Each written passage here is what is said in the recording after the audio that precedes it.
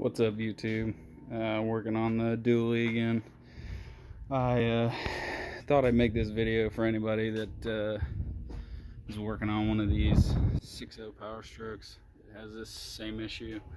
This thing was about to drive me nuts, and yeah, it almost drove me crazy, but figured it out. Perseverance prevails, and if you are working on one of these 6.0s, do yourself a favor, get a moving pad.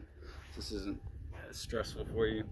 My turbo had a hiss, and I was not building any boost power, and so I just done my oil cooler, and my EGR is deleted. It's welded on both sides, but when this turbo pipe back here is connected, you barely have enough hand space to get back here to this band clamp. If you can see that, I'm gonna try it.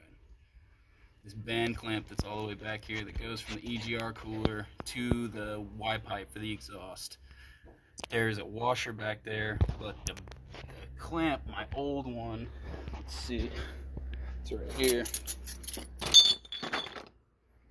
It had bent outward, so it kind of flattened out. So on this side might be a better showing of how it's kind of supposed to look. It's supposed to be kind of 90 degree.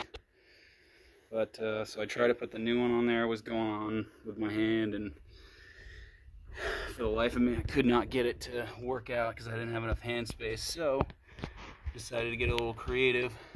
Take this band clamp off of the back of the turbo back here, and then I have a 4-inch turbo back exhaust.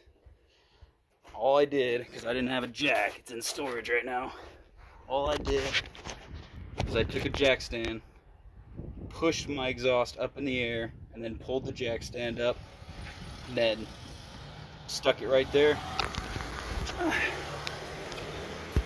And it gave me enough space. To thread the band clamp bolt through there, and then put the screw on manually and then tighten it down.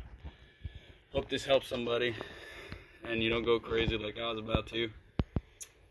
Keep on going.